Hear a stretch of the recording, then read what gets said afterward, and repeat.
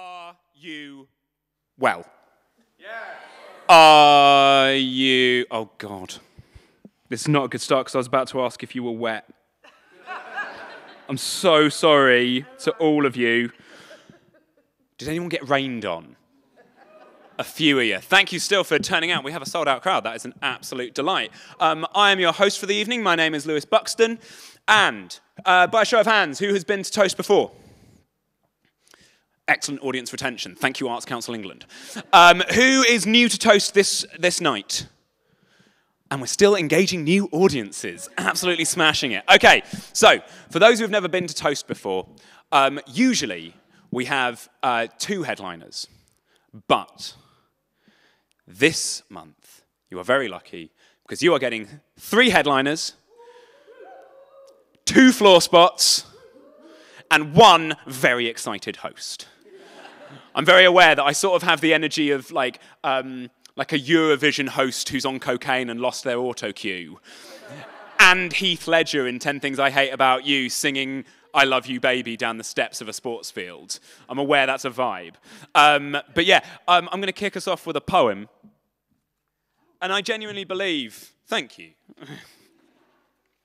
just one person whooping poetry at a night that has explicitly said it is a poetry night. Hands up if you've never been to a poetry night before. A few of you. Cool, wicked. Thanks for coming. Lovely, that's lovely. Hands up if you are in a couple or throuple or polyamorous situation. That's cool too. It's Norwich, mate. It's becoming one big sperm bank.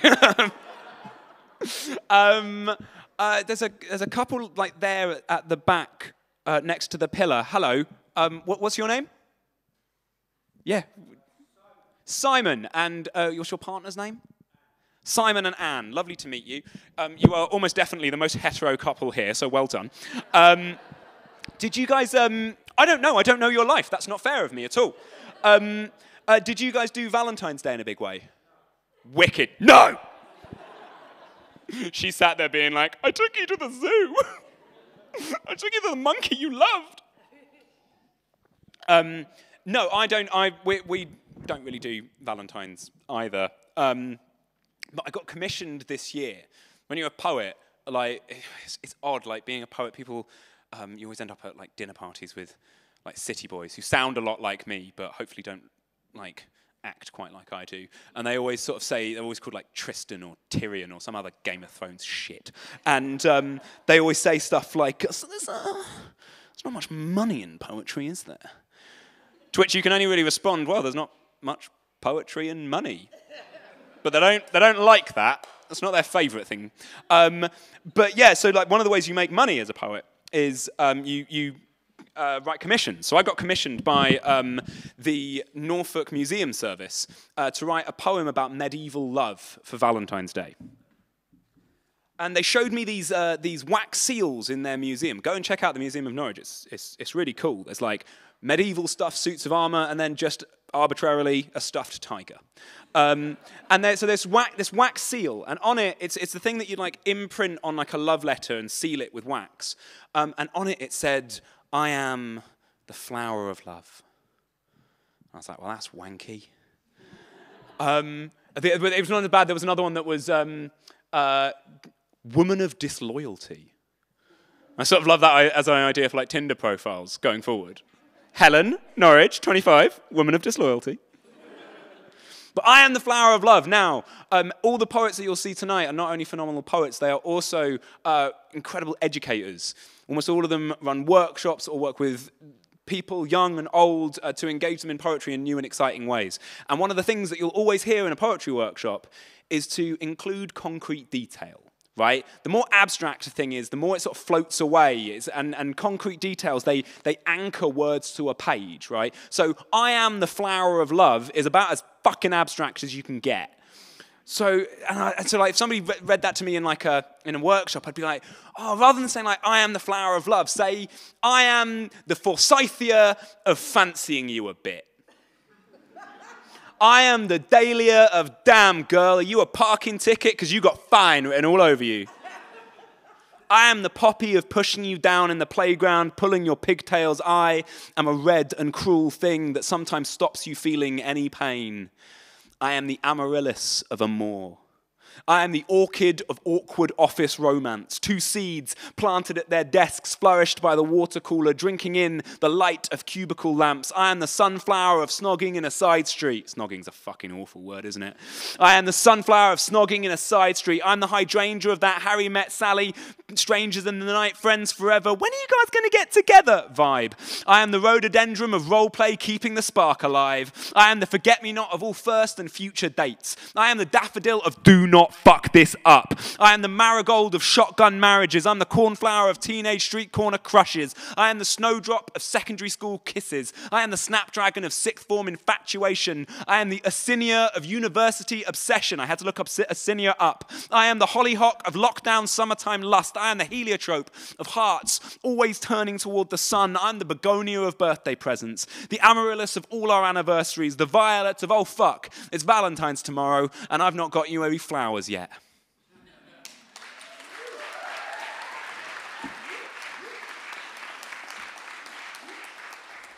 Well done for reacting to a poem. I always think poems are a lot like farts, and that one happens in a room and nobody knows whether to acknowledge it or not. But audiences also like farts. I don't trust the silent ones. So, give us all your love. Simon and Anne, would you mind being, I'm going to give you a role for the night if it's okay. Don't worry, you don't have to do anything more, you don't have to speak, it's going to be fine. All you have to do is clap. Are you happy with that? Are you happy with me giving you the clap? Go on, Si. So yeah, when I bring up a poet, I just want you to be a sort of like our audience artist of the night. Being an audience is as much an artistic thing as being up on this stage, in that no one will appreciate you until you're gone. And so when I bring up a poet, I just want you to go absolutely wild and let that spread out, let that clap spread around. So first up, we have a poet whose work I first found on a thing called the internet, and there's so much bollocks and scary stuff on the internet. And then when I came across Perla's work, it's like having a little like Instagram window into like a glorious other life, a life that is like full of hardship but love too. And I'm so excited for you to meet her. So, ladies and gentlemen, starting with Simon and Anne, I want you to put your hands together for Perla Cantargia!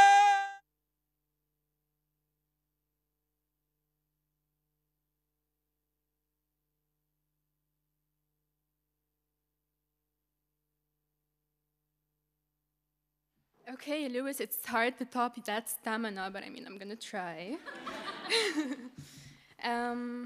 So the poem I'm gonna read today, I penned down like 2 weeks ago, to be exact.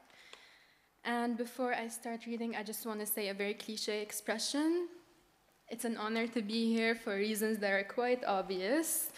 And yeah, so the poem is called Liz Tells Me, OnlyFans pays in USD.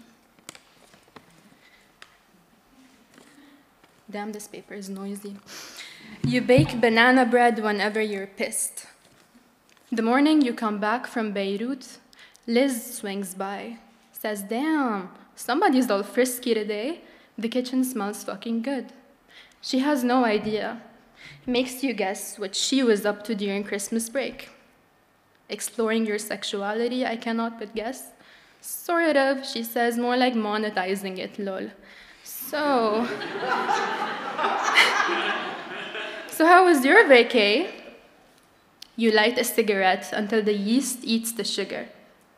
You don't wonder what her username is. In another sphere, you know what yours could be. Belladonna of the Mideast / vibe kill. Siren with anxiety.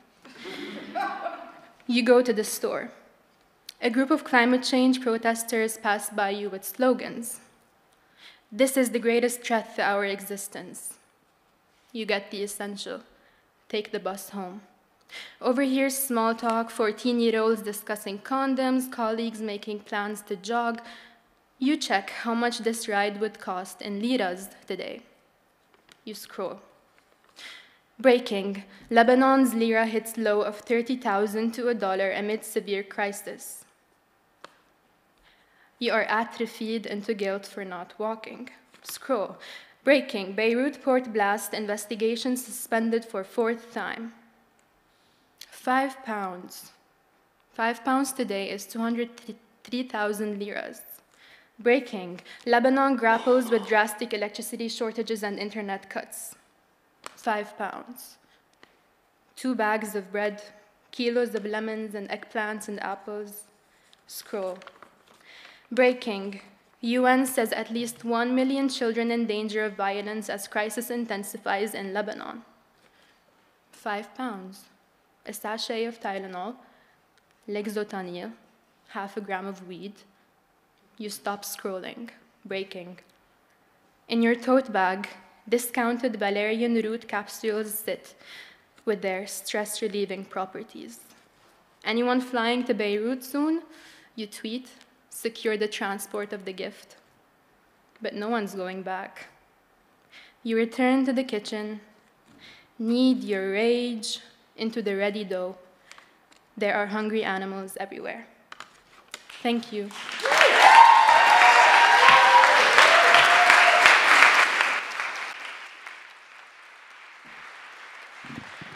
Perla Kansarjian!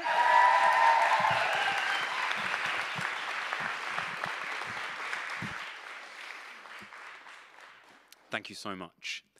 Our first headliner of the night is, I think it's, I'm going to be wanky and quote someone, but I think it might have been John Betchman who said that most people aren't interested in poetry because most poetry isn't interested in most people, right? So firstly, I feel like we've disproved him tonight. Thank you very much. But secondly, I think that there's an element of truth to that. There's a lot of poems out there that have no interest in you or me, right? They have no interest in our everyday lives. They're interested in a different kind of life, and that's fine. That's cool. That's whatever. Kate Fox's poems pay attention to people. They are interested in people. They engage with them with love, sadness, complexity. And I've seen Kate perform in front of 300 Year 9 girls, and I'm so excited for you to be as wonderful an audience as they were. So, starting with Simon and Anne, we're going to welcome the author of a new book, The Oscillations, Kate Fox!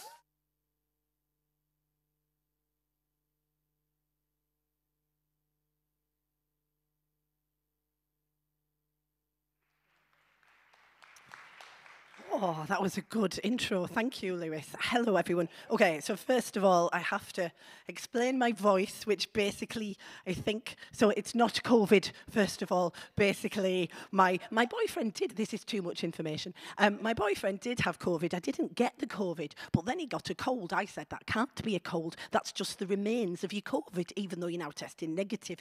And then I got his cold, so it was an actual cold. Anyway, serves me right. So, in fact, here is a poem kind of about that. Very recent poem. I snogged a man with COVID. We didn't know it at the time. We'd been meeting freely. Now our love was no longer a crime. But news of his daughter's positive lateral flow came through after I made him a cup of tea. Luckily, the window happened to be open because I'd just Febrezed the settee. True story and brilliant opportunity to use the word Febreze in a poem. Perhaps I should have let him stay. It was so lovely to have our date. But I knew the earlier kiss of possible COVID meant I'd have to self-isolate. I didn't get it in the end, whilst he tested positive the next day. I left some groceries on his doorstep and stayed out of everyone's way. I snogged a man with COVID. Our pandemic relationship's latest hurdle. Though while Omicron inflamed his brain, I finally beat him at Wordle.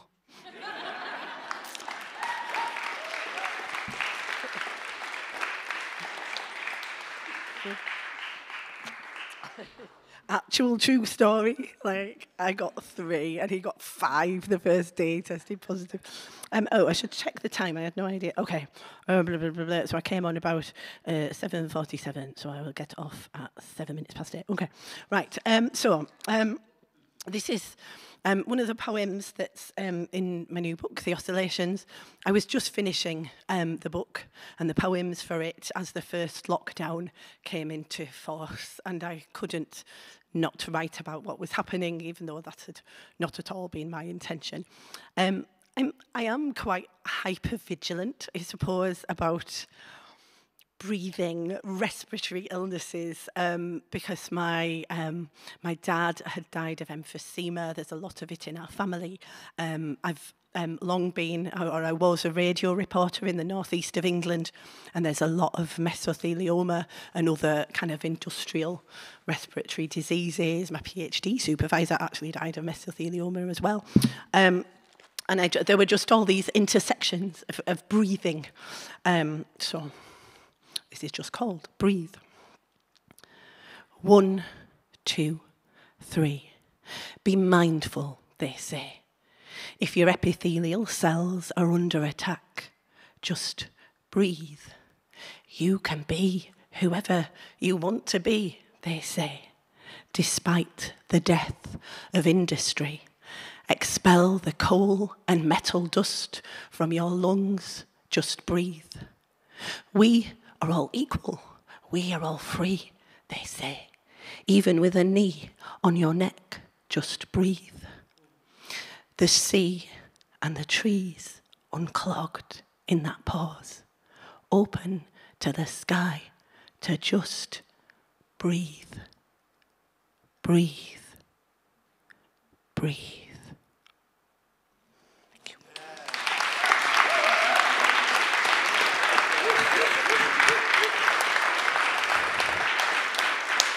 Thank you. Like, fair play, that was probably improved by my dodgy voice, wasn't it? In a way, like, results. Okay. I'm currently, sort of currently, have been touring a show about Doctor Who and autism and neurodiversity generally, because I'm autistic, and to me it's always self-evident that the Doctor in Doctor Who is autistic, but I forget it's not self-evident to everyone, and I kind of have to explain that. And this poem, or maybe autistic and ADHD, or something like that. Anyway, so this poem was in my set many years before I had that diagnosis, and it comes from a line that Christopher Eccleston's doctor said to Billie Piper's Rose in the first episode of the first series of the new Doctor Who. And she said to him, "How come, if you're an alien, you've got a northern accent?" Fair point, innit? And he replied, "Lots of planets have a north." And yes, and I felt like this statement of relativity said something that I needed to say too. So this contains more information about me than you'd ever need to know as well. So, lots of planets have a north. Normal is somewhere I have never been. You need a home to be an alien. Sometimes averages are just mean. I read Jane Eyre when I was 7, moved on to Geoffrey Archer novels by the time I was 11, never rebelled with drink or drugs, just Salvador Dali posters and ethnic rugs. Lots of planets have a north. Normally somewhere I have never been. You need a home to be an alien. Sometimes averages are just mean. I know I've got a distinctive voice. Sometimes I just think it's cruel the way the word lisp has got an S in it. In a similar way to how it's cruel, the word dyslexia is difficult to spell. I have 2 webbed toes. My eye lenses are rugby ball shaped when they should be round. I score highly on the autistic spectrum, which I'm aware sounds like an 80s computer that refuses to network with other computers. Lots of planets have a north. Normally somewhere I have never been. You need a home to be an alien. Sometimes averages are just mean. I'm learning to play the ukulele. My relationship role model is Coronation Street's Roy and Haley. I've never had a one-night stand or even a one-night snog. I prefer to swallow rather than spit, because then it saves wondering what to do with it. Quite a big reaction to that line, Norwich. Almost rivaling Wakefield's reaction. Like, weirdly, Wakefield loved that line more than... To the point where it was like, should their tagline as a city be, "We love to swallow"? Anyway, okay. Lots of planets have a north. Maybe some of them will hear this verse. Because every Earthling is an alien to some other species somewhere in the universe. Thank you.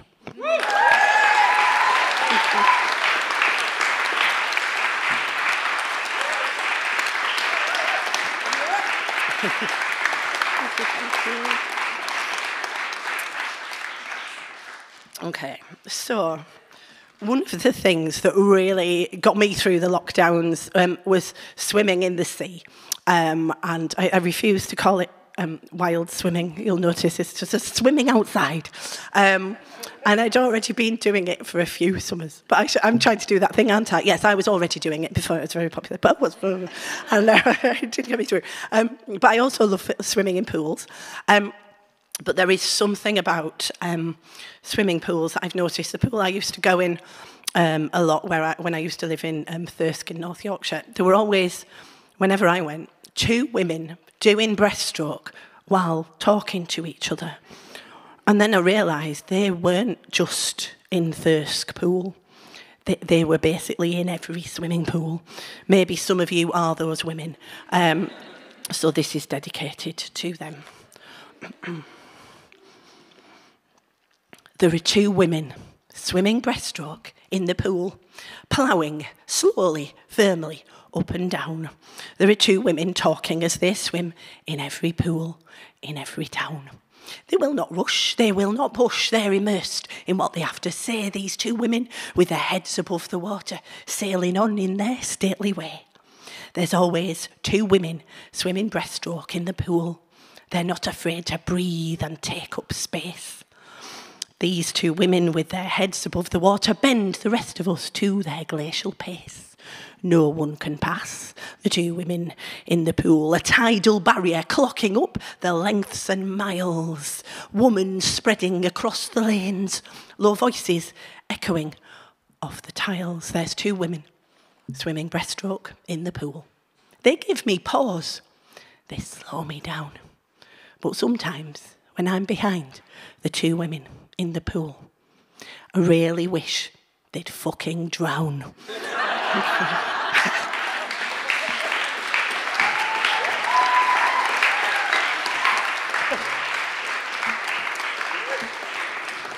I'm not sure that's my most feminist poem, to be honest. I suppose it's a bit confusing, the word feminist at the moment. I mean, as a working class person, feminist is obviously quite... But anyway, basically, if you introduce yourself and you say that you're a feminist and a poet, a feminist poet, I do think the 2 words become mutually off-putting in a way. A bit like Christian and musician. Do you know what I mean? A bit like that. Hard balance to strike. Anyway, we crack on. So, how am I doing? Okay. 8 minutes. Okay. Because this part of the thing of doing the live performance, that is part of the skill. You kind of have to, unless you really plan in advance exactly what you're going to do, which I don't, I had a broad idea, you kind of have to work backwards on the timing. So I'm now trying in my head to work out what 8 minutes is. But yeah, okay. We could do it. We're doing it. Okay, so this is another poem from the Oscillations, and it's kind of about how, so bookshops are so important to me, as I imagine they are to lots of you. And when I realised the lockdown was coming, the last shop I went to was a bookshop. Excuse me. And then, the poem says it, so I don't need to say it, but it was so important to be able to go back to them again. So this is called Returns. The plague books won't be in yet, but the dystopia section will be well stocked. And you'd usually want 2 meters of space to browse anyway. This last shop I came to on purpose, a pilgrimage. Then the assistant said they still had customers. Her son had been sent home for coughing in PE. So there's where I'll return first.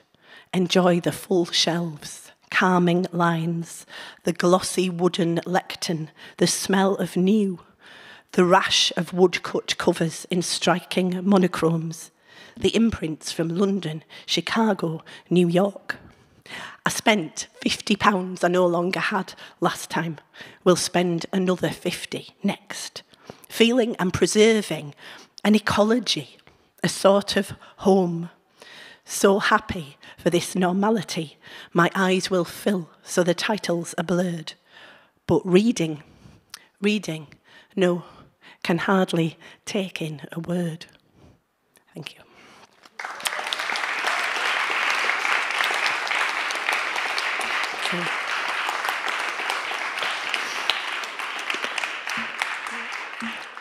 I don't know if anyone else had that experience, but I knew quite a few people who, like me, in early lockdown, certainly suddenly couldn't read, and that was the thing I always did to escape. And then my concentration had just gone. And it's been really interesting to talk to people where it's like varyingly come back at certain points.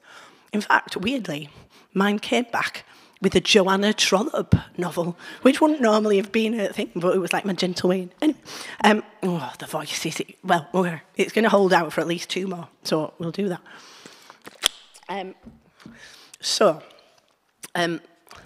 Festivals are a thing I used to do quite a lot of, and I was once poet in residence for the Glastonbury Festival, which actually, for me, was... I don't really like big crowds or camping, so it wasn't... And it was the year the Rolling Stones were headlining.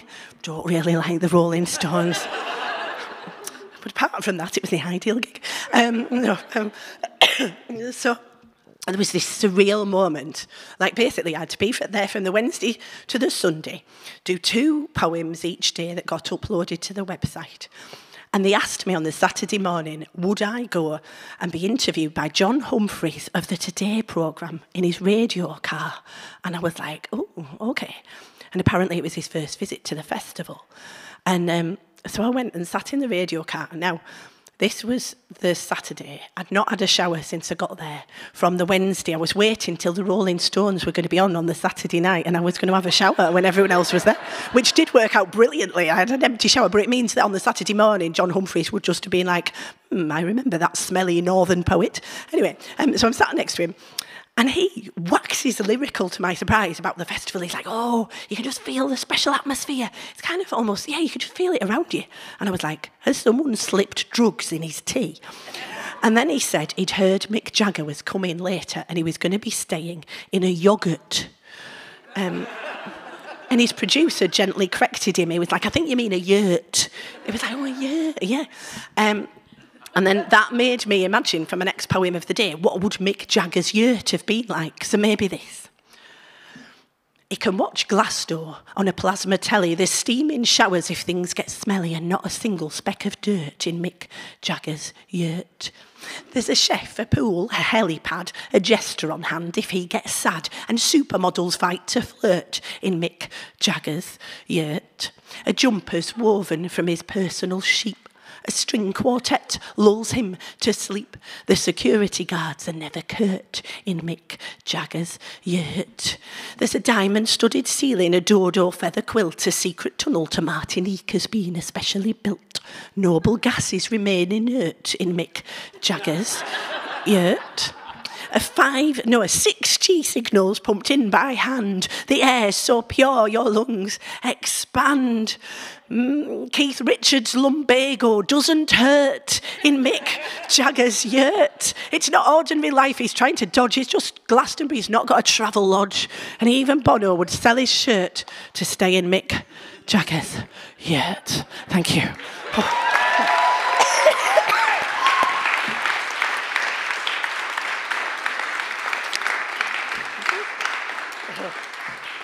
And I'm not saying that radio listeners are pedantic, but originally the line about noble gases was noble gases become inert, but someone pointed out that they're always already inert, so I had to change it.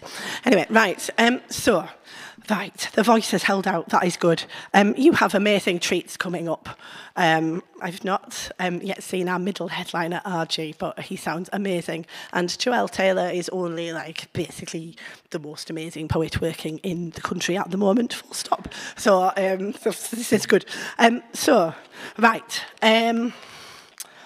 Okay. So I'm going to end with this. It's just take quite a long breath. Right, okay. I've been poet in residence for the Great North Run up in Newcastle back in 2011. And then they asked me to do a 40th anniversary poem that kind of reflected how things had been over the last couple of years, because they managed to run the run last year. And so this is called This Run Is For You. Yeah, okay. The doorstep clappers, the calm, the flappers, the delivery drivers, the solitude thrivers, the banana bread bakers, the sourdough makers, those who kept their distance and those who went too far, those who built some Lego, their strength relationships a bar, those who saw their whole lives collapse, those who healed, those relapsed. This run is for you. The handholders, doctors, nurses, indefatigable carers, the new dog owners, the lost aloners, the social media sharers, the toilet roll hoarders, the new wild swimmers and paddle boarders, the first-time Zoomers, the Euron muters, the repairers of bodies and computers, the unsung NHS and supermarket staff, the ones who said, you've got to laugh, the ones who thought it was like flu, the ones who did not make it through. This run is for you.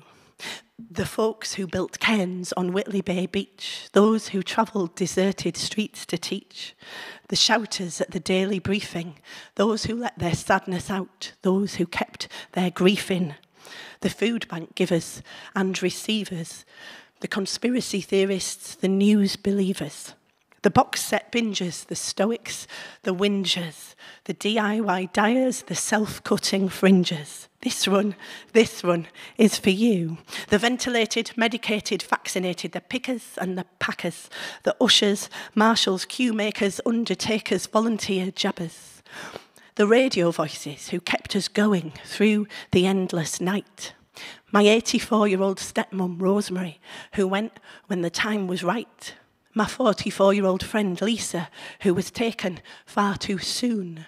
Those who stared at quiet roads, their love, their phone, the moon. The pebble painters, rainbow displayers, the daily walkers, Animal Crossing players, the homeschoolers with all those endless worksheets, those emulating Captain Tom's endurance feats, the pavement cyclists, the huffing joggers, the involuntarily celibate, the illicit snoggers, the rule benders, the rule keepers, the weird dreamers, the restless sleepers, the I'm just holding in a screamers, the stuck, the shielding, the quarantiners, those who knew that this would pass, those who felt it was forever, those miles, those miles, those endless miles, we got through them together. This one is for you. Thank you.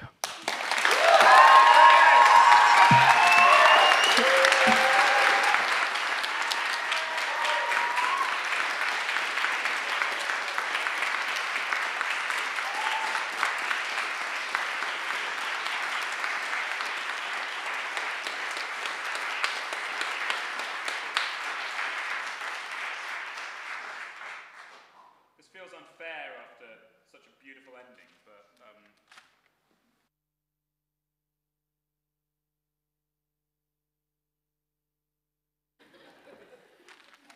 she was in Pizza Express going, it's not COVID, it's really not. We do believe you, Kate, don't worry. Ladies and gentlemen, Kate Fox.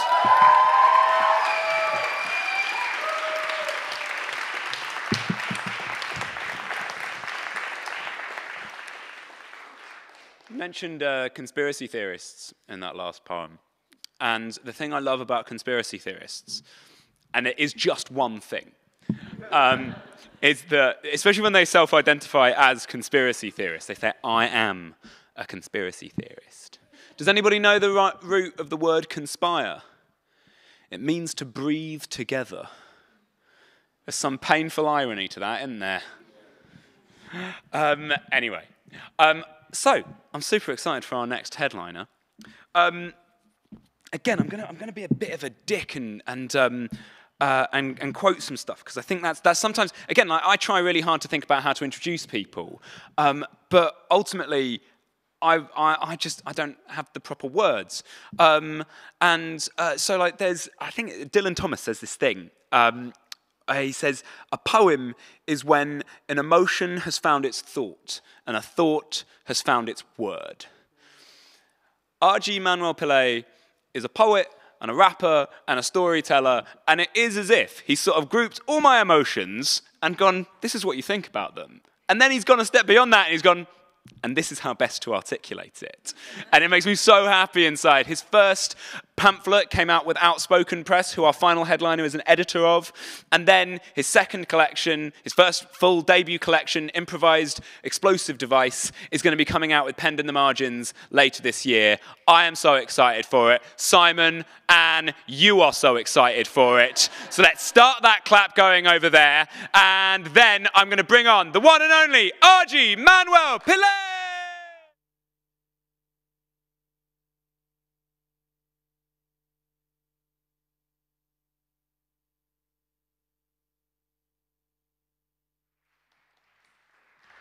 Thank you so much, and big round of applause for Kate Fox for getting through that. I was losing my throat just while listening to it. Sorry about having to go to the toilet during that one. I don't know what I was more scared about, being on stage or having to piss myself in front of everybody. It's a real pleasure to be here and to share the stage with such brilliant people. It's been a hell of a day going through Shenfield and being here, but you know what? Shout out to Shenfield. It's been brilliant all the same, and there was replacement buses which actually got us here, so that's brilliant. This is called Monkey, dedicated to this wonderful gentleman in Wigan who called me Monkey. Look at me, eh?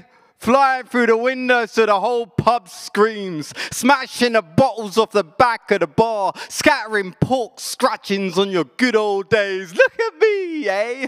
Dead staring that small child while I yank off the dartboard, frisbee at the wisecrack just out the toilet, climbing the walls and sliding my red balls up and down the length of the TV so everyone could see these scarlet arse cheeks. So the pixelated Harry Kane will make that fingers on plate sound. Look at me, bowling pool balls at old folks with older jokes about onion bargees, spearing the pool stick into your bulldog's butt. No, I will not keep calm and carry on. I'll rip the flag from the wall, swing circles on the chandelier, mane in wind, voice echoing with that joyful mantra of brown boys in the countryside. Thank you.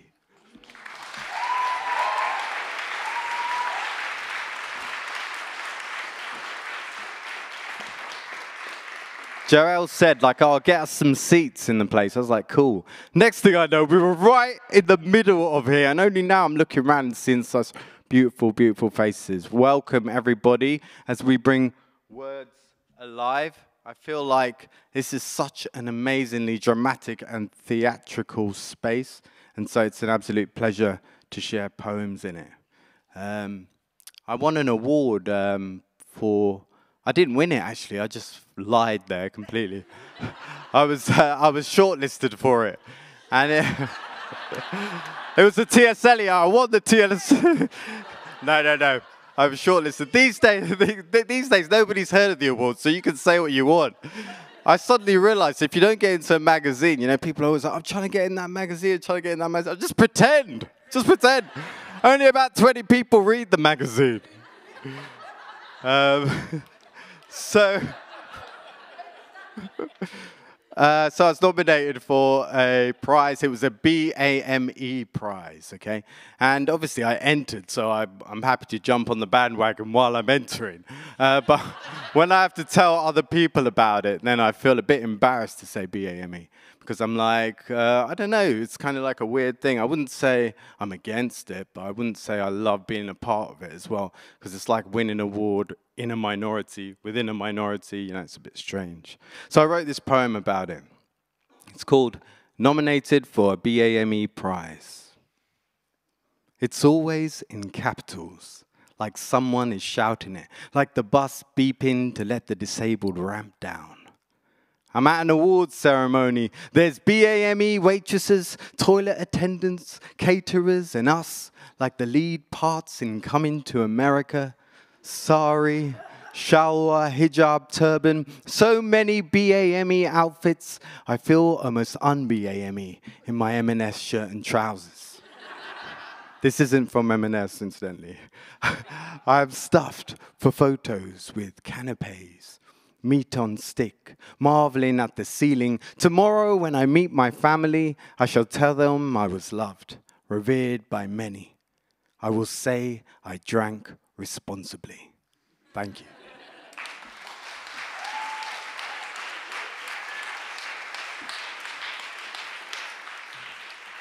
Great.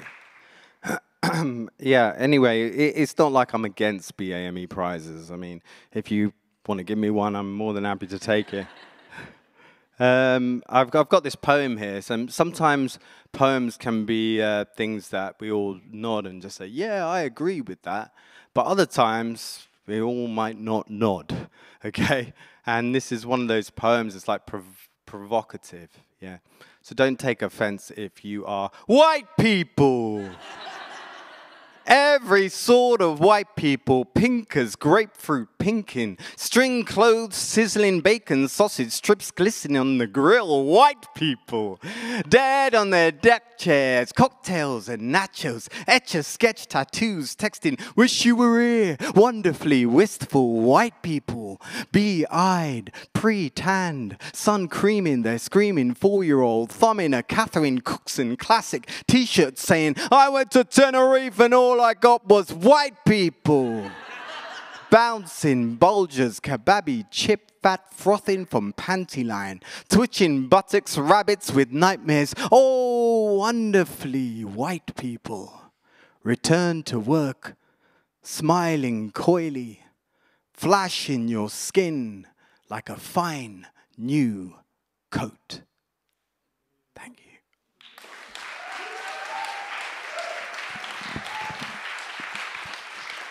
Great. Well, what we're going to do now is I also like to rap sometimes, and I'm going to do that now. That was a good way of introducing it, I think. What I'm going to do is freestyle, right? And the thing about freestyle is sometimes freestyle can be really good, and it can be like, wow, everyone's like, wow, that's really good. And I go to schools, and I've been to other places doing freestyle, but sometimes it can plummet and die. And even though people don't go, wow, that's really good, they still are entertained by someone crashing and burning. That's what I love about it. Even when it's tripping and falling, it's like a guitarist dropping his pick inside the guitar. You know, and having to shake it like that. There's something entertaining about it. So I've got my DJ up there. He's just came on. He didn't have a DJ name. Does anyone have a good DJ name for my DJ up there? Okay, DJ Silence, run the track. Oh, no, wait. DJ Silence, wait. To prove that it's freestyle, we're going to take 3 words from the audience. 1 from this side, 1 from the middle, and 1 from that side. So have a think and shout out a word. Anybody got a word? Bread. Okay, great, thanks. He had it on the mind. He's had carbs on the mind. He hasn't had his carb intake. Bread, brilliant. Thank you very much. And in the middle? In the middle, any words? Thank you very much. There's always one, isn't there? It's always one. And over here. Shenfield. Okay, yeah, great. Shenfield, bread, and cantankerous. I can hardly say it, let alone rabbit. Okay, yeah. Yeah, you can turn it up a little bit. That'd be brilliant. Yeah. Yeah.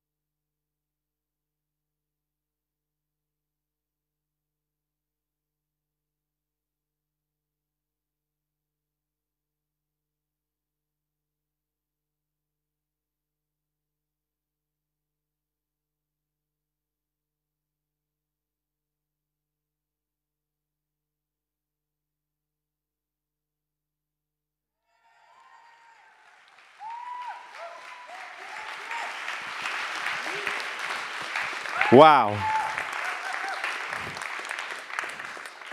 Yeah, that really was going really fast. I didn't know what happened. It felt like it was going really, really quickly past me, like a speeding train. Sometimes the words fall really delicately in. That was like 100 miles an hour. I've got a new book coming out. I think I'm doing all right for time. It's one of those things. Yeah, brilliant. I have got a new book coming out. I don't know why I put the mic stand right in front of me there. That was strange, eh? And it's with Penned in the Margins. It was a great honor to do that and to bring that out. In the journey of making that book, I had the opportunity to research it and interview different people. And I was really interested in specifically extremism, right? And extremism that pushes us from one side of a spectrum to the other.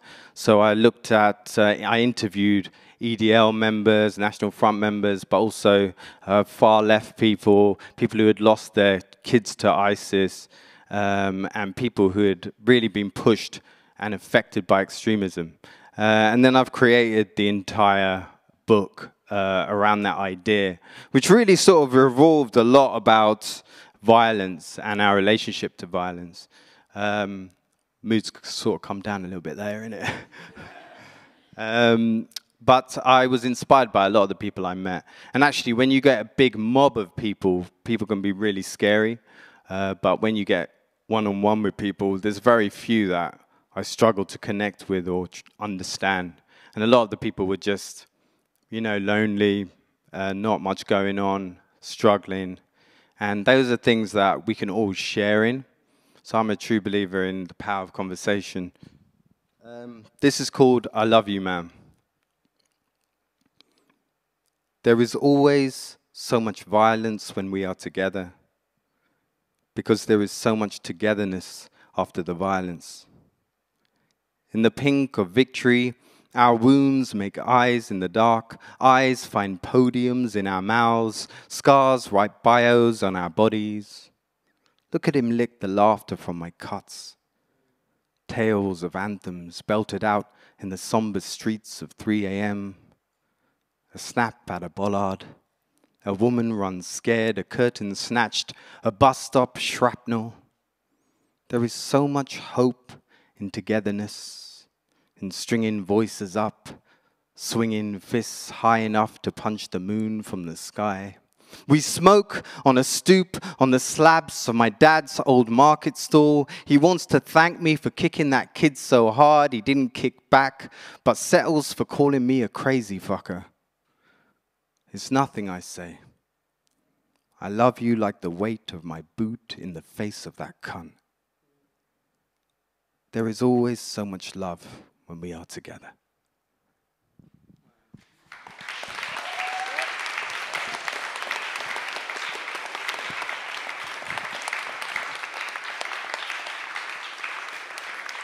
Thanks so much. It's a pleasure to share these poems with you all. I like it when two stories come together and clash, right? And really, the act of writing a poem is that, just like a metaphor, when you take one thing on one side and you take another thing, and then they just go like two locomotives and they just go bang in the middle. And really, as poets, we're constantly trying to bring humanity closer together. You say, look at this. You say, look at this. You never thought they were the same. You never thought, yes, they're the same. And that is the shit right there. When that happens, and it does really well, you're like, bang.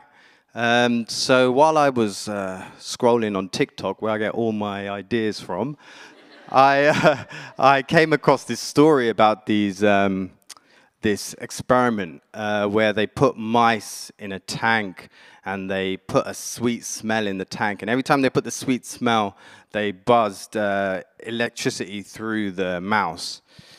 And they kept on doing this over a time, and finally the mouse struggles and dies. But in that time, the mouse gives birth, and they take the other mouse and they put it in another tank. And they only put the smell in the tank, and the mouse is like affected by the smell. And it's like about how through ancestry we carry traumas with us. And I was really interested by that. So I clashed that together with an Einstein theory. Einstein said, "The total amount of energy in existence has always been the total amount of energy in existence. That is to say, some words I'd rather not repeat stick in the hinges, cajoled like bunting after a hurricane. That is to ask the question, does all that energy go somewhere?" We'll be back after this short message. Somewhere in America, scientists waft perfume in a tank, an aroma similar to almonds and cherries. Watch closely as an electric current shoots through a rodent's leg. Every time it breathes that scent, it feels the jolt, pulse, bones knocks, so it jumps like it is remembering a world without cherries and almonds and torture. And slowly, the scent becomes the current, becomes a terror, guttural, packing a rodent into a tiny ball in the corner of the tank. I can't get it out.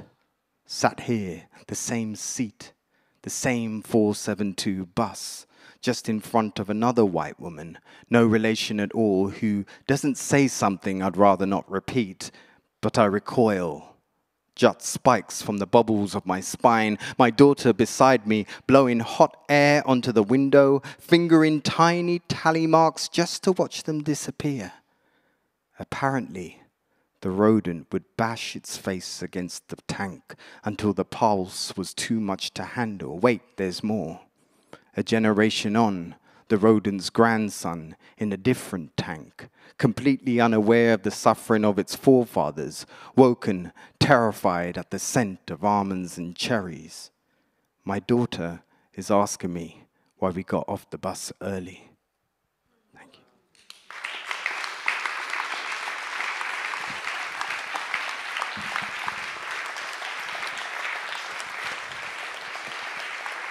Brilliant. I think I'm just going to do one more. Is that right? Are you holding up a 1 or a 2? 2, great. Yeah, I had another book. I've had a little bit of a manic night, and I still don't know where my cash card is. That old chestnut. But I had another book, and it was in the hotel, and I really wanted to read this poem, which I haven't read that much. My partner's father was like, he was a really nice guy, and they're in like a women's household, so coming into that house was hard at the beginning. And this guy was just like the most welcoming guy, and he's really special to me. And then he sort of got diagnosed with cancer. He didn't sort of, he was diagnosed with cancer. And he asked me before he died to write this poem. And so I wrote the poem, and then I didn't get to read it to him. And just as I was doing my final edits, we got a call. So I wanted to share that with you today. Tulips. I can hear her in the kitchen talking on the phone the way a daughter only talks to her father. A voice, soft at the seams, familiar, woven with history like fossils uncovered along the Northumberland coast. They discuss important things like vinyl flooring or shelves, or how they will plant tulips this winter, though he knows he'll probably never see them bloom. That night, in bed, she cannot stop crying. In knee pads and old car keys weeks later, soil-soaked hands clamber in bushes, bury green-fingered secrets at the base of a great oak, planting tulips as he teaches, and I catch her behind his watering can for a second, staring as a daughter only stares at her father like he is the sky and she is the boat below it. That night she asked me, "Who's going to tell me it'll be all right?" It's Saturday, strictly night, and he is stretched out, sipping chocolate mousse, batting tales of Nigeria to his daughter, who reaches for his stories like feathers from a falling bird. He laughs, and she wipes mousse from his shirt, exchanging a glance from when she was 9 with a grazed knee, hobbling to a man who could make the ground say it was sorry. "I hope so," he says as the credits roll. "I would love to see them grow." It's a year since he passed, spring in our tiny flat. As she is consoling our heartbroken neighbor, the neighbor sobbing into her shoulder, and she listens, her forehead crinkled, crash mat, nodding, speaking with tender voice, as though each word a bird nursed released from her mouth. The rain outside is falling. Our neighbor shakes his head like I am shaking mine, wondering, where does all that kindness come from? And there, on the balcony, tulips, tall as I have ever seen.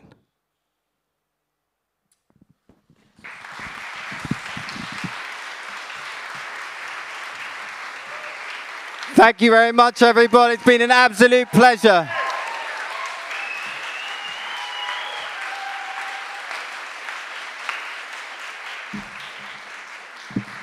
Arji Manuelpillai, one more time, please.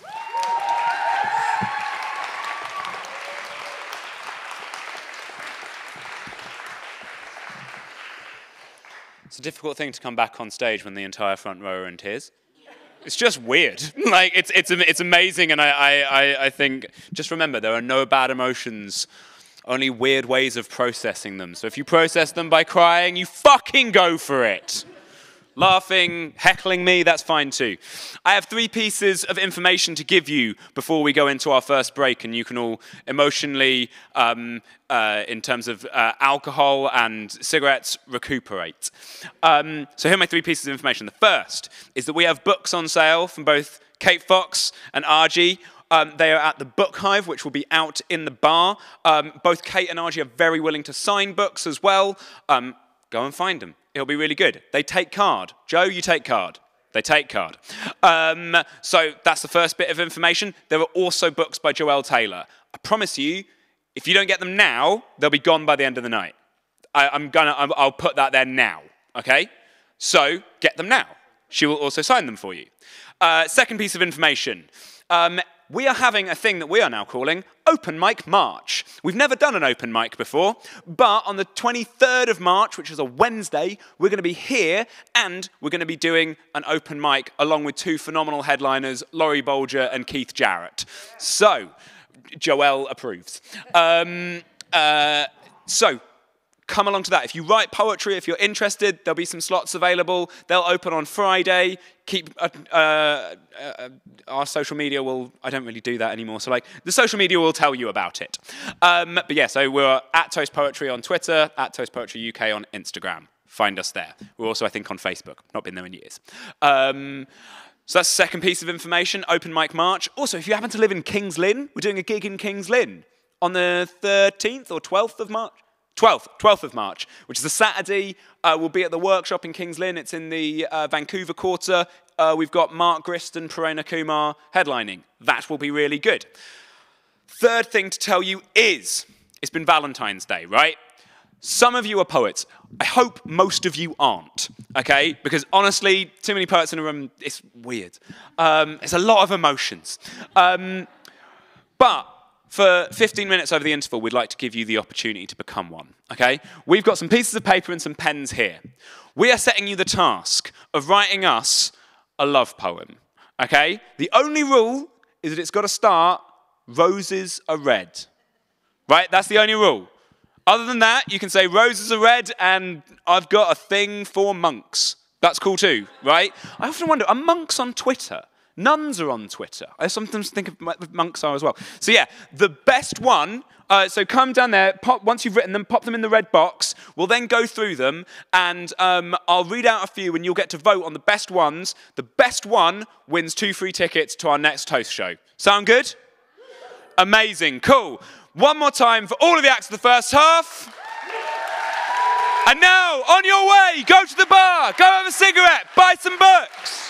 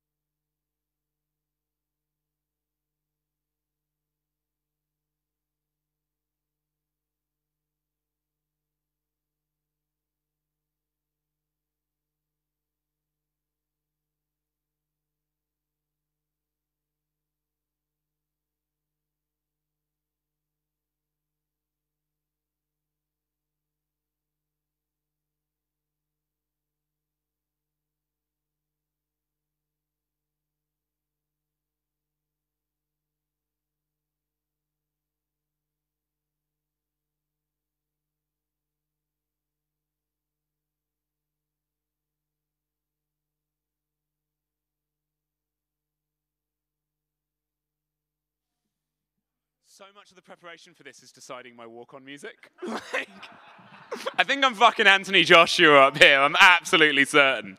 Okay, how was your break? Broadly fine, thank you. Okay, I have been given some poems. I'm very excited. I've not seen these yet. These were decided by a esteemed panel of judges. There was no bribery involved. Everybody was great. And as we said, the prize is 2 tickets to the next Toast Poetry Show. Also, you get half of Joelle Taylor's winnings for the T.S Eliot Prize. So that's really exciting too.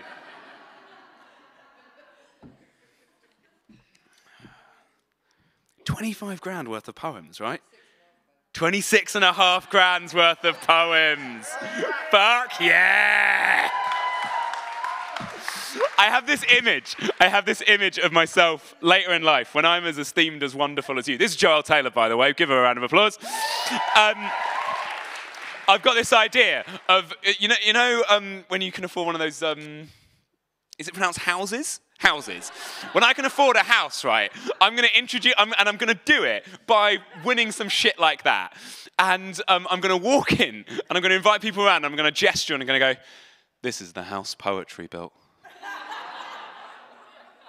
And then leave them to stare at my 1-bedroom studio apartment in North Norwich. Okay, so let's see what budding poets we have in the audience. Reminders that we have our, what do we call it? Open Mic March, 23rd of March, here, it's Wednesday. If you want to sign up, keep an eye on our socials. So here's our first poem. These are, I think, all anonymous, so you'll have to own up to them at some point. Roses are red. Blood is red too. But it's mostly blue when it's inside of you. Anatomically correct, morally dubious. Cool, thank you very much. So what we're going to do is we're going to hear them, and then we're going to whittle it down to 2. So let's just hear them, give it a fair judging process. Roses are red, violets are blue. Flowers are expensive, will a pot noodle do?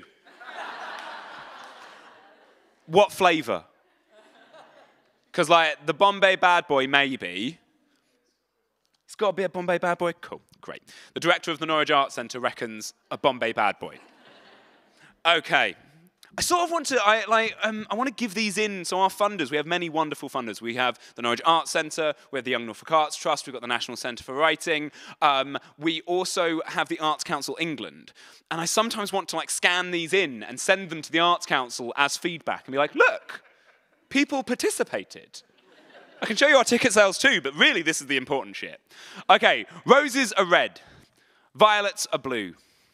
There was a guy standing beside me at the urinal texting. I don't know why. I don't know why, but I thought of you. Oh, you got a good editing tip. Cut the poem off at its knees, right? If you think the poem is too long, take away the last 2 lines. It's always better. Great, okay, cool. I think it's just lovely. Roses are red, white, yellow, and pink.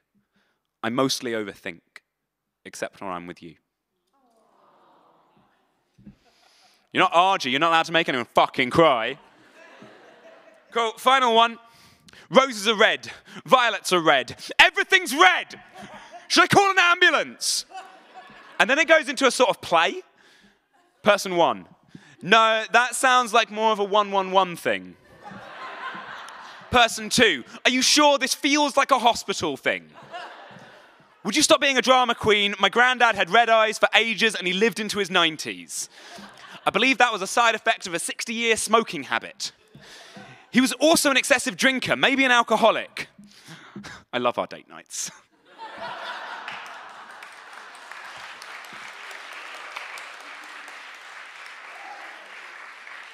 Okay, anatomically correct, I'm afraid you're out. This is based entirely on my judgment. Pot noodle, good try, really good try. And if you come and find me afterwards, I will buy you a pot noodle as like recompense for not giving you any free tickets. So we've got these 3, and I'm gonna have to go by applause. So, who wants red date nights? Round of applause. Who wants that to win? Okay. Who wants Roses Are Red and Overthinking? Oh, I think that's in the lead. And who wants Creepy Guy at the Urinal? I think it's a clear winner. Who would like to own up to looking at other people at the urinal? Hands up. I can't see you. Is it you? Is it really you? I'm really sorry, mate. We actually gave you a free ticket already. So actually, the winner of that was the director of the Norwich Arts Centre. And I'm not being funny. I did sort of let him in for free this time. Another way of putting that is that he gave us a £2,000 for a ticket. So, you know, swings and roundabouts. Pascal, I'm not giving you a free ticket. I don't want a free ticket. So, instead, we now have to choose. Red Date. Round of applause for Red Date. Round of applause for Overthinking. I'm really sorry, Overthinking. I love you. I really fucking do, and I'm one of you too. But, Roses Are Red, who are you? Put your hand up. At the back, hey man, what's your name? Brandon, excellent. I love a man who's named after a small town in Suffolk. There is nothing better than that. Brandon, what I need you to do is talk to the lovely person next to you who's in pink jeans, give them your name, and that will be on the door at our March event, so you can come along totally for free, bring a pal with you, a date, hopefully, if they still live. Wait. Okay. Let's get us in the swing. So we've got 2 more acts for you, but I'm just going to do a poem to get us back in, so we're out of our loveliness. My football team, I play in a football team, we've been playing together since September. Last Tuesday, we won our first game. Fuck yes. I'm fairly certain, so like they're quite, I don't really know many people on that team before I joined, and it's quite difficult learning people's names when you're playing football. I'm fairly certain, I might be wrong, but I think all of them are called Matt. Matt Aria.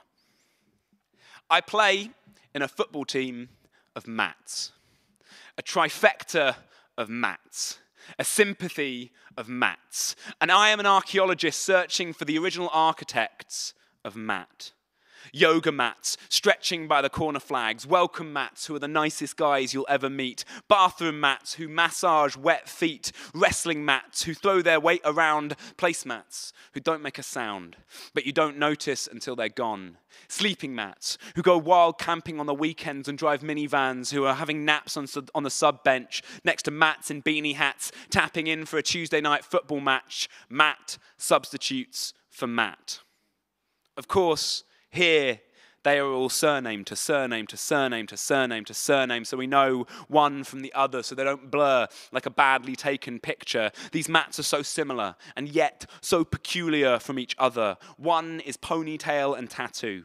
The other one is just number 2 all over, please, at the barber's. The third is bald and sensitive to sunburn. All are husbands, running their lungs out of an evening, and just this once, we win. A matte finish shines, no matter what the dull painted sideline says. I'm so glad you got that one.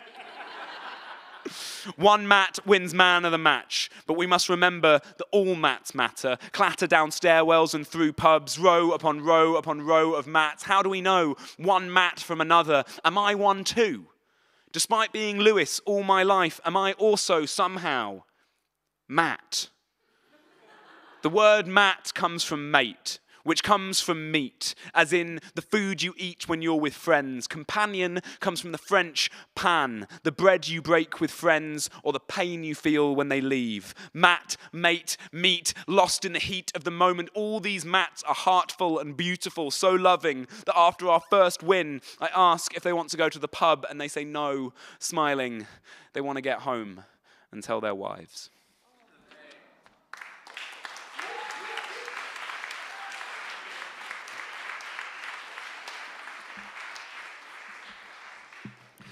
Next up, we have a poet who is currently completing his master's at the esteemed University of East Anglia. And, woo! everyone, half the people in Norwich went there. It's not that big a deal anymore. Come on. Half the people here teach there. Hi, guys. Thanks for that master's degree. Got it for free. Yeah, so he's currently completing his master's, and I saw him at an open mic night, and I just thought that his poems are like a knife, and you're like, oh, they're dangerous, and they could, like, they are about violence and stuff, but then meeting him, they're like a knife cutting through a really lovely tomato. And I was just like, oh, mate, these are gorgeous, and you're wonderful. So I want to put your hands together. We're going to start with Simon and Anne, and you are going to clap through the audience for the one and only Oliver Schroeder!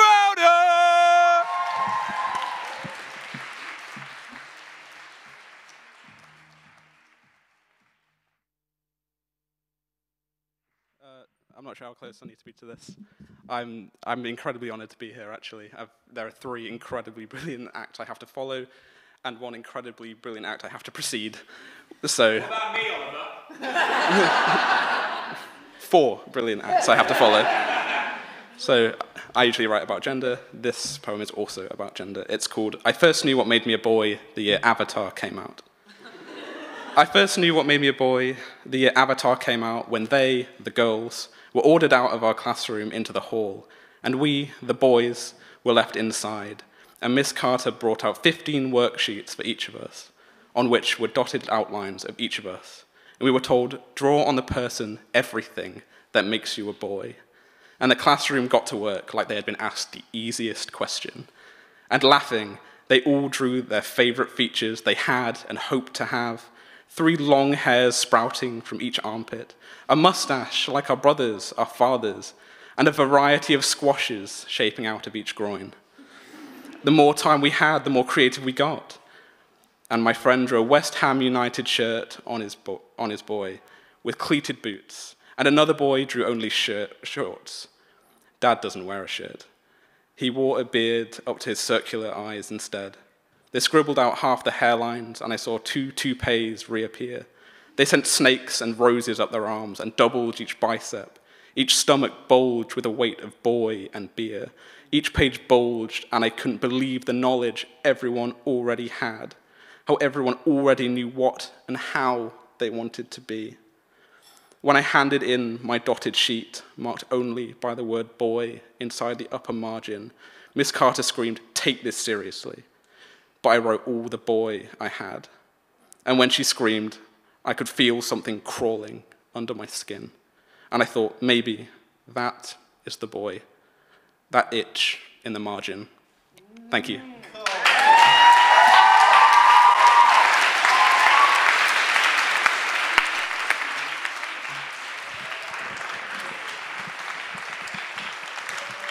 Oliver Schroeder.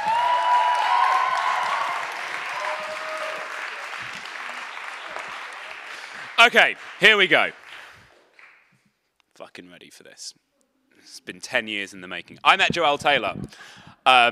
Yeah, probably 10, 11 years ago, because I knocked on a door of a cafe in Covent Garden, and she answered it and invited me in to write some poems.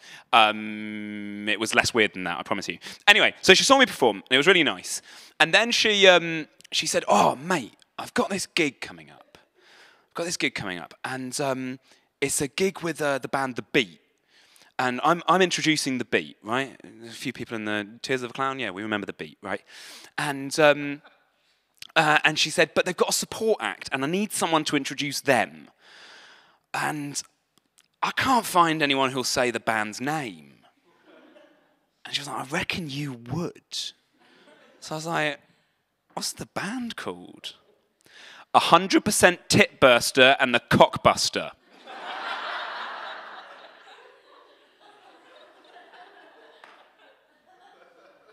Turns out, 3 very polite German women. So I was like, I went up to them and I was like, "Can I just get it right? So it's 100% tit and the cockbuster." And they were like, "No, actually it's the 100% cock and the tit burster." Danke. And then they just did some thrash metal. So I was on a boat in Canary Wharf, hanging out with Joelle, and then I texted Joelle at the end of the night, and I was like, "Where are you?" And she just texted me back saying, "Doing nefarious things in a cabin." And so now, Now, but genuinely, on a serious note, there are very few poets in the world, probably, but in the UK, in my experience of it, who have done as much as Joelle has done, not just for poetry and not just for young people, but for our community as a whole. Not just our community, other communities, queer communities. It means so much to have her here, more than anything else, because we won't be able to afford her anymore. I'm not even going to ask you, because I feel like we've already got the energy in the room.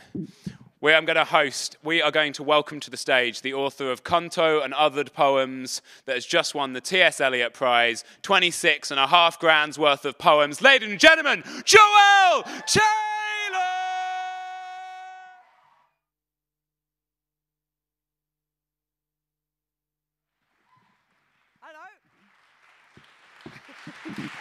Oh my God, I've had such a good night tonight. I was, what stunning poets.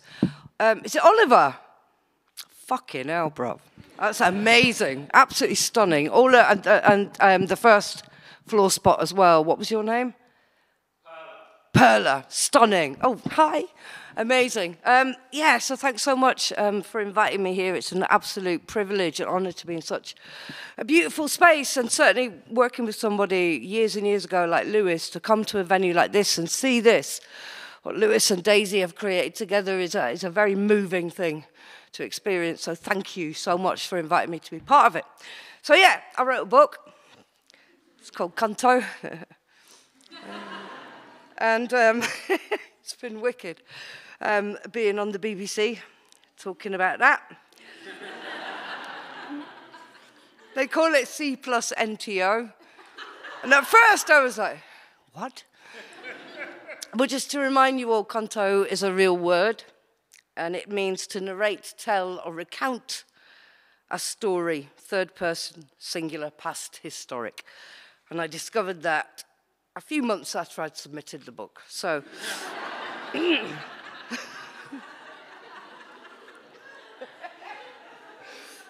people were like, it's crass. I was like, it's a word. It's a language, bruv. Yeah. So this book came from a very personal space. I just want to take you back in time a little bit. I'm 54 years old. I came out at the age of 12, but back in those days, you didn't actually come out. You were kind of dragged out, beaten, and then you ran back inside as quickly as you could. So in fact, the most important word in coming out was out. That's what it meant. So I lost my family. I mean, I didn't leave at 12, because that would be a different... I might start saying that, though, because it sounds better. I left home at 12. It's very sad. But I did leave home as soon as I hit 16, like many gay people did in the 70s and 80s. So about 1983, I skipped off and went to Greenham Common, like a lot of dykes did back in the day. It's basically, it was a site to, we were protesting against the American invasion. Well, it wasn't an invasion, it's a bit dramatic. But it was the putting of cruise missiles onto British land. But essentially, we can talk about this for a long, long time, but basically it was dyke porn. There was 9 miles perimeter of leisure. With cruise missiles, you get... No, nothing. It wasn't like that at all. It was very wrong. I don't know why I'm rambling. But just to try and impress upon you the very great difference between then and now. And I wanted to write into this time because I wanted to honor some of my very good friends who are no longer here. And I wanted to also talk about lesbians or dykes or whatever you want to call us, and particular within that, the butch community. You might call us boys, B-O-I-S. You wouldn't call me a boy now because that would be a bit creepy.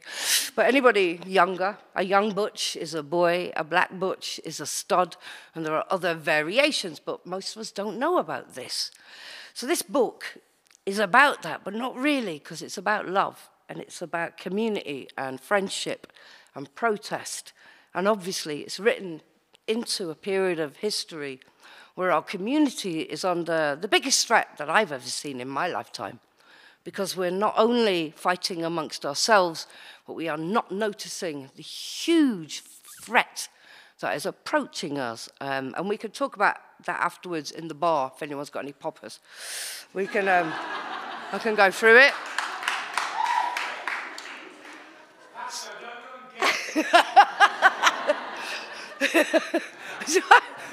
Cheers, bro. So, I've only got 20 minutes, so I'll get on with it. The conceit of this book is a series of vitrines, and a vitrine is like a museum cabinet display case. They start to appear all over the UK, but in particular around London, in all the old lesbian spaces. There used to be about 226 during my day. There's one now, and believe me, lesbians don't go there. It's like a really freaky bar. These vitrines contain things like a museum of first kisses, your first fuck. That night in 1986 under the snooker table in Manchester University, for example. The bombing of the Admiral Duncan, a march. It's all the very, very important moments that are autobiographical, but also kind of meaningful to the wider LGBT community, particularly the Ls. So I'm going to read bits of that. And the first thing I'm going to read is, I'm going to go into one of the vitrines tonight, and it's a vitrine that contains an entire bar called the Maryville Bar. And the Maryville is a kind of amalgamation of all the dirty oasis that I spent my beardless youth in. And back in the day, historical term, back in the day, it was different.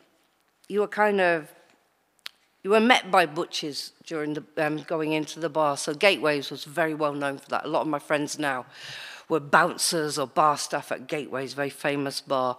And it was very common that when you walked into a space that you were welcomed then. The reason you were welcomed is that on the outside, literally everybody hated you.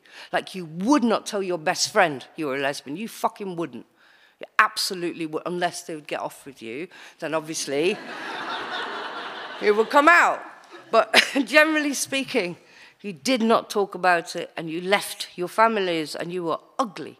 And everybody talked about how ugly you were all the time. But it doesn't matter what they say, the ugliness was inside you. You felt it.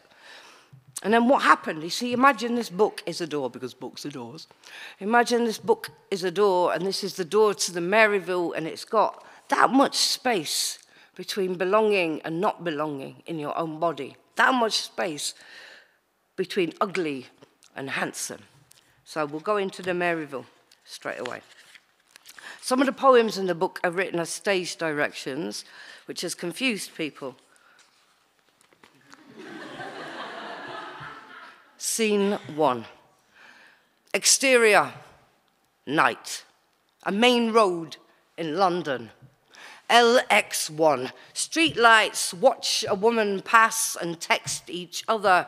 FX1. The sound of a door opening into a chest cavity. A lone woman walks briskly, head down and holding invisible bouquets. Ahead of her is a hunched building with its hands in its pockets, bracketed by gossiping fairy lights.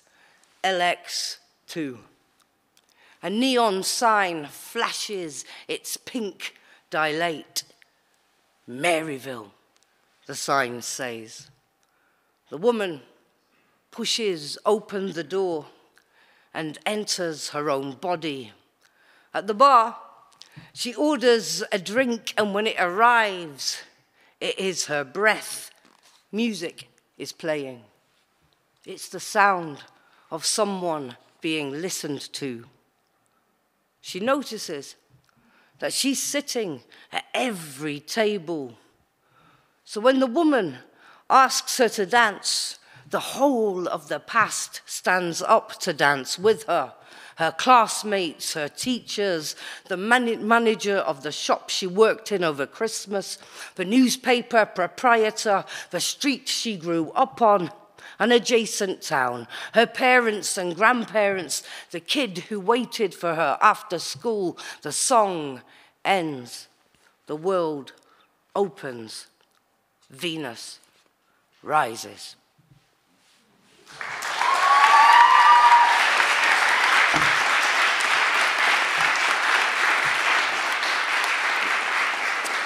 Obviously, I have to I just got ice in my mouth.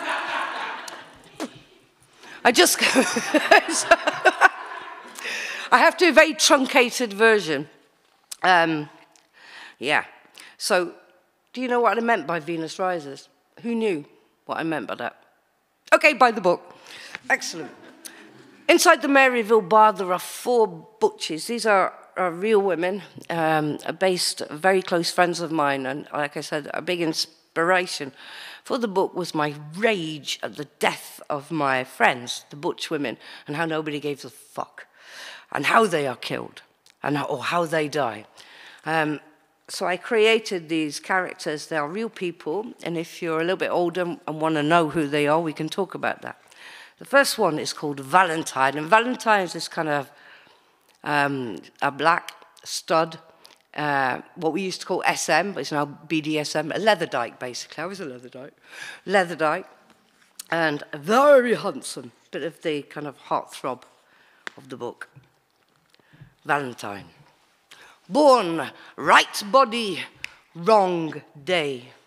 Valentine flicks her lighter in the corner of the club, and white women flutter. Tonight, she has dressed as the inside of her mouth, a hand-sewn suit excised from a cured night sky black. Leather has its own skincare routine. It listens to its mother. I've heard it said, some girls give birth to themselves on the backs of motorbikes. Invent the wind. Let the road uncurl from between their legs. The infinite motorway, something British and unbidden. I know why we're drawn to the corners. It's where the road cannot reach us. Every part of a woman is a weapon if you know how to hold her, Valentine says. The corner flicks a morse, and in the dark, white hearts beat like moths against a headlight. Thank you.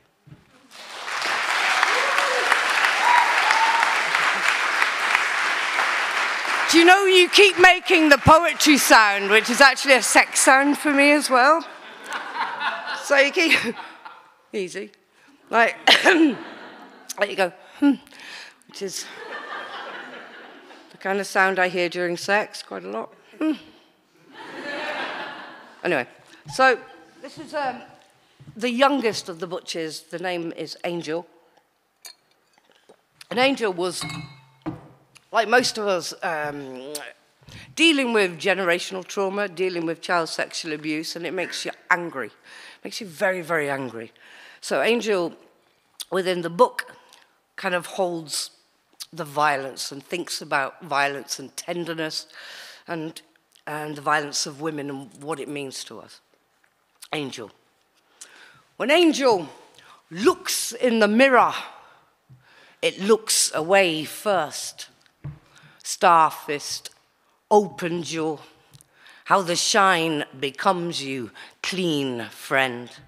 Taller than yesterday, spine and unraveling plot you, odd insistence. My king of the blue tattoo, eyebrow pinned Prince Butterfly. When you walked in the room, it became you. How you brought the silence in with you. How you brought the night to its knees. Back there where the quiet ones go. And now the night won't stop texting. How many times have we walked home, you and I, only to find home walking softly behind us? I have seen you leap over language to push a man back inside himself, throw pint glasses like seeds, speak to every woman as though she were your mother. I have seen your fists sob. At the center of every boy is a bare room. And inside a swinging light bulb, a wire-thin girl dances, stays with you, even when you look away. Angels don't fall from heaven. They leave at closing time. Unscrew their fucks in the backs of black cabs, abandon their bodies beneath a girl, beneath a duvet, beneath the wet, dilated night on fire. Thank you.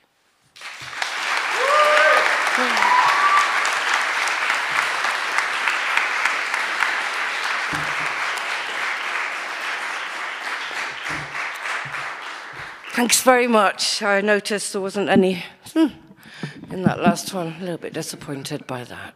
Could we have a little? That's how Hitler got in. Just don't do pink. No, Jesus Christ.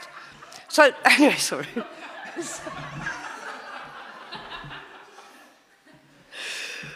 Jokes. All right, so the main thing I wanted to do tonight, if it's okay with you, is do the piece that sparked the whole book. And I was asked by Apples and Snakes for their 35-year anniversary. You know, Apples and Snakes are a big poetry performance agency, and they're doing this massive interactive show. And they commissioned 5 poets to write around the theme of protest. And I started, you know, you start in that kind of, you know, this is my poem about protest. And then I just went, I'm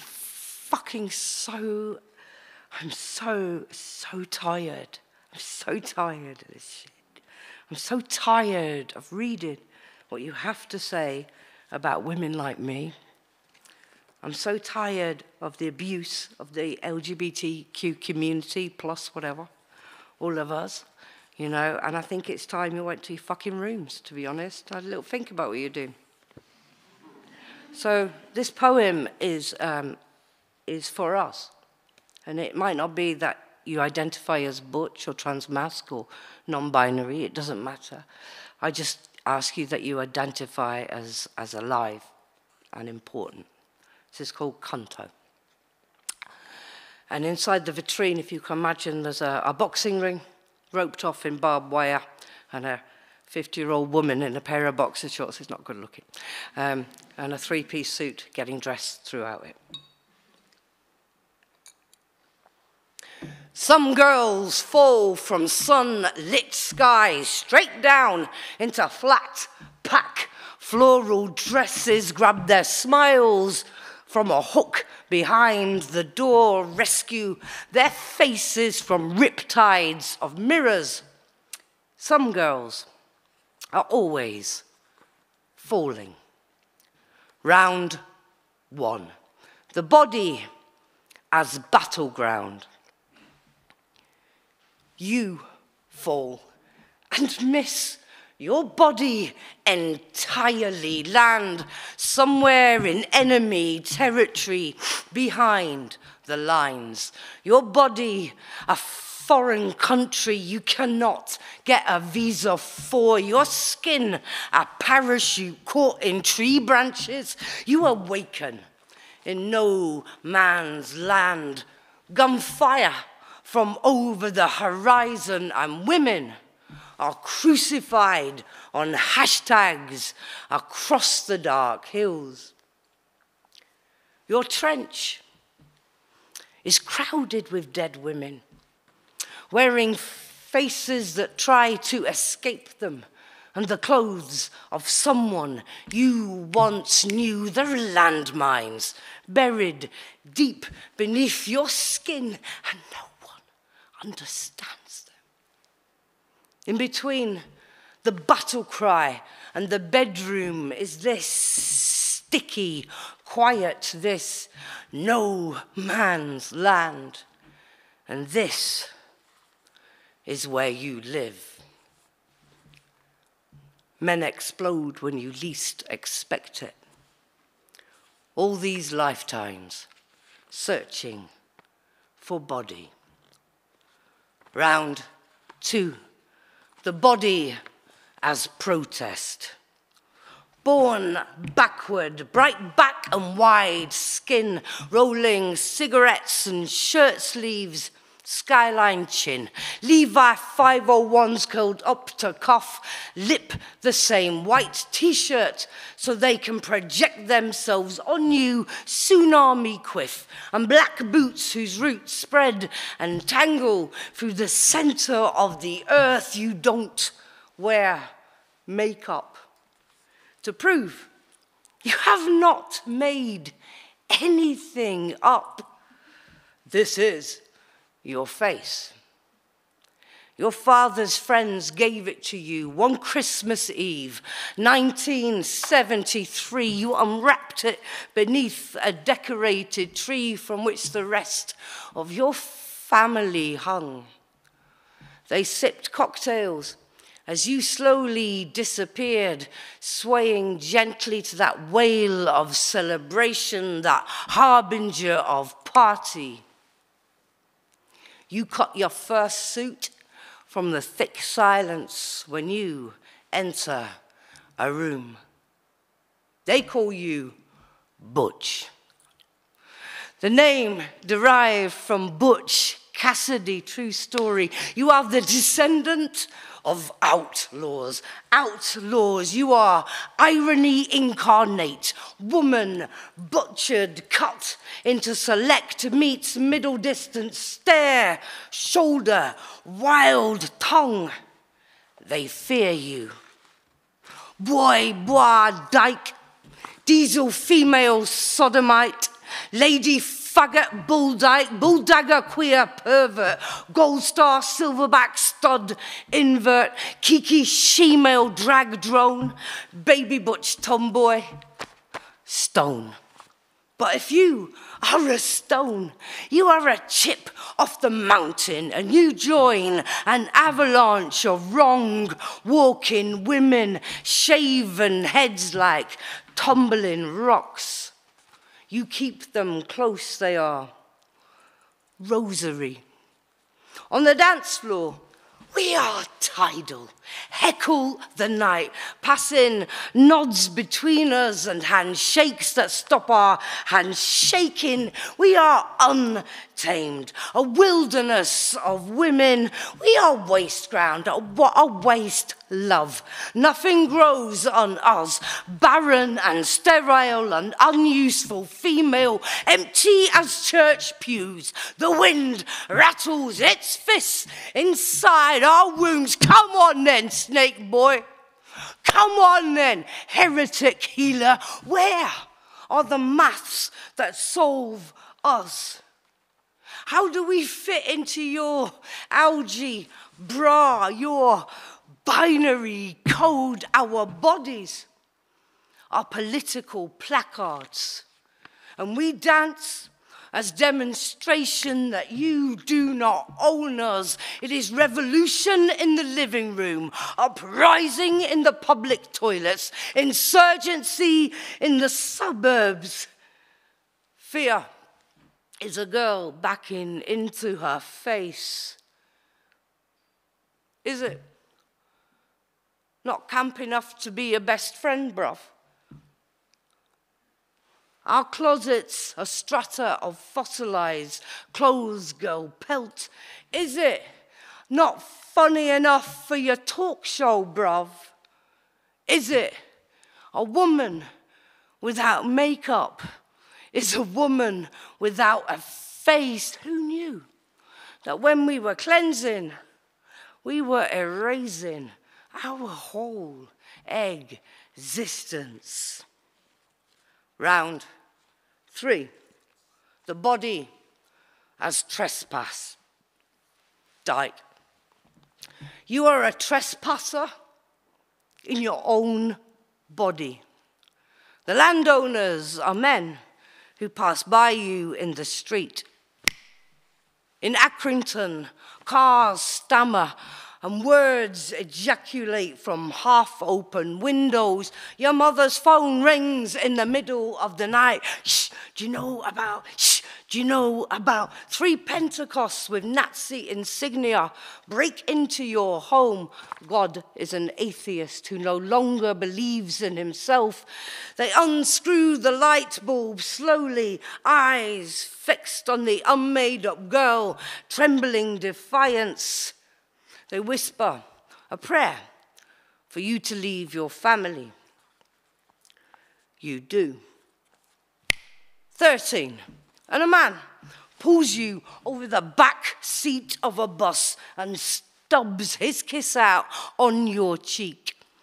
Slowly, a boxer's embrace, but he doesn't throw the punch.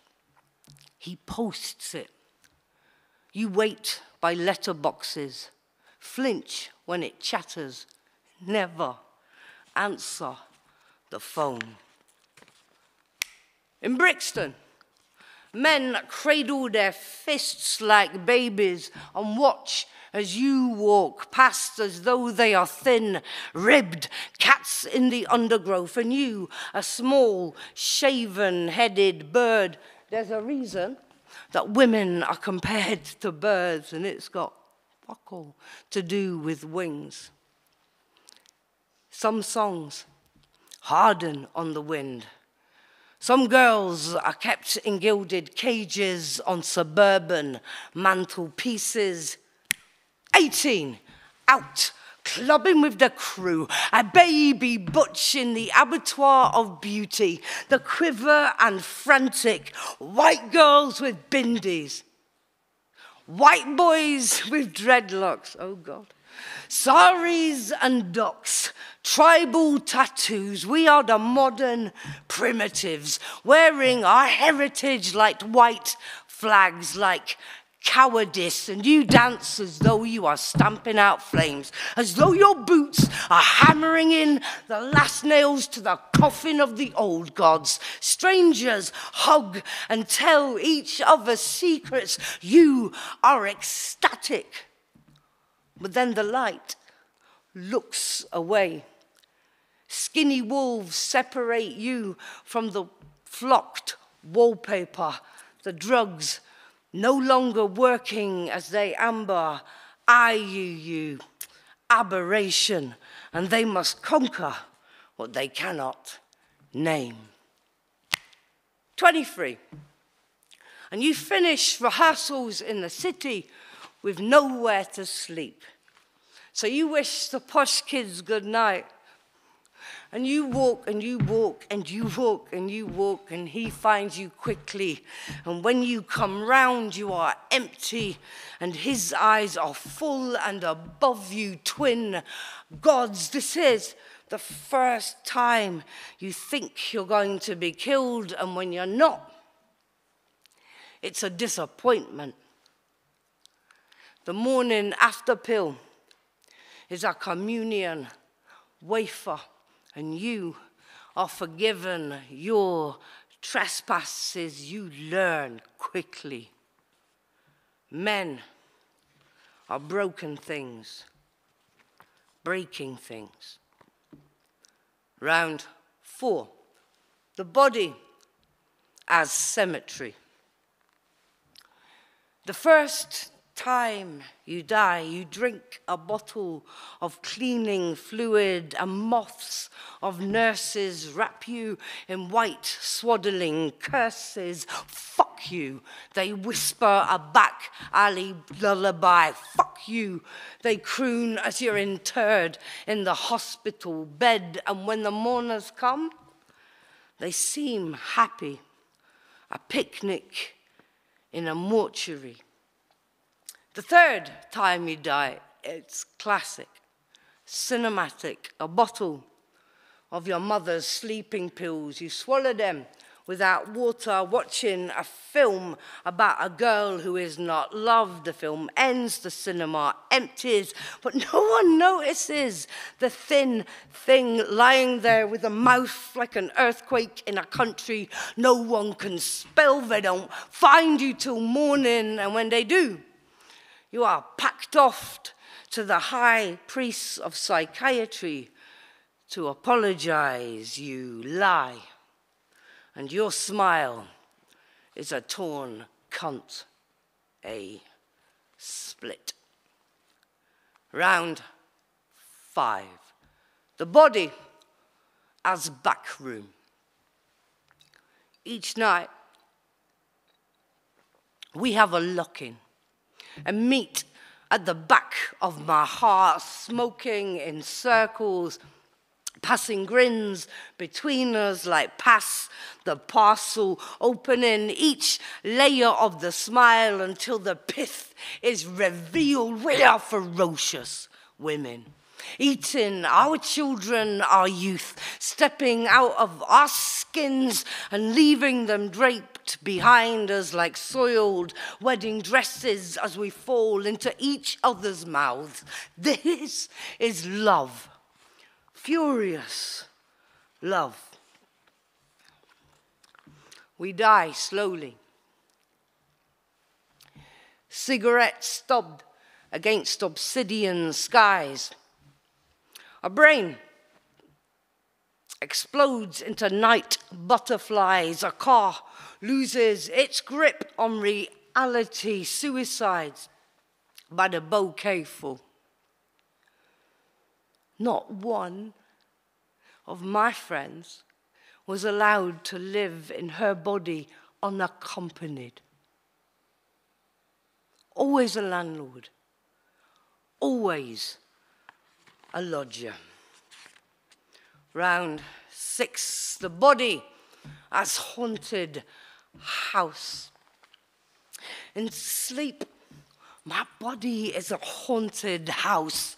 There are footsteps along fallopian corridors. The corridor is a rope strung across a mouth. I have been woken by blurred voices without bodies, quiet arguments in my basement. Once I was possessed by a small girl who looked the same as me, who ate herself on a Sunday afternoon while our parents were downstairs, hardwiring their hangovers, and Christmas tunes played in nooses. My heart is a church bell, and nobody visits. And God is a man with his hands in his pockets, watching. Round 7. The body as uprising. Oh, you bayonet boys, you truncheon rub. My face doesn't fit my face, but your fist does. Years from now, no one will remember how we fought, how each bruised knuckle was a white boy's head bent in prayer. No one will remember the love, how alike it is to rage, how screams made corporeal are rainbows, or how rainbows became corporate logos, or how we carved our epitaphs into a stone wall. No one will remember unpicking acronyms by candlelight, so fuck it. I'll be in the back bar of heaven. Kaz will be getting a rounding, releasing that laugh, wild birds escaping her mouth. None of this will matter. I'll be riding the ghost roads with Valentine, bareback, knee clenched on a Harley. I'll be scuffing the city with Dudzilly. Men will stare like open shaft mines. I'll be walking the white lines with Angel, tight mouth, antelope heart. I can't remember the names of all my dead friends, but they're here now. Our grief, a leather jacket, our laughter, static, as we fade to a sepia, the color of blood mixed to water disappearing down a plug hole, much like the meeting of our legs. Remember this. Our whole lives are a protest. Thank you very much.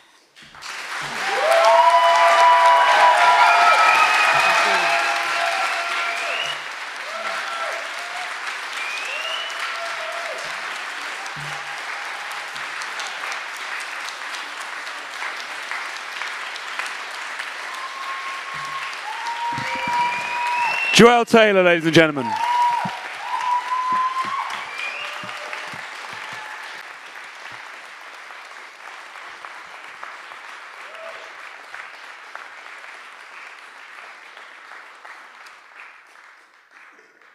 Thank you so much for coming. It's been a joy, it's been a tear, it's been a smile, it's been all of the above.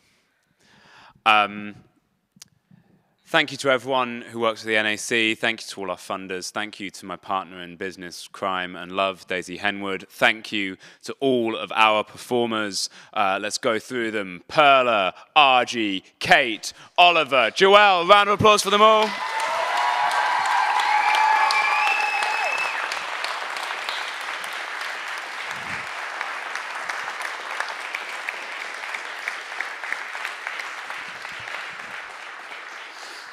I remember however long ago it was, 10, 12 years ago, Joelle gave me 3 pieces of advice in a poetry workshop.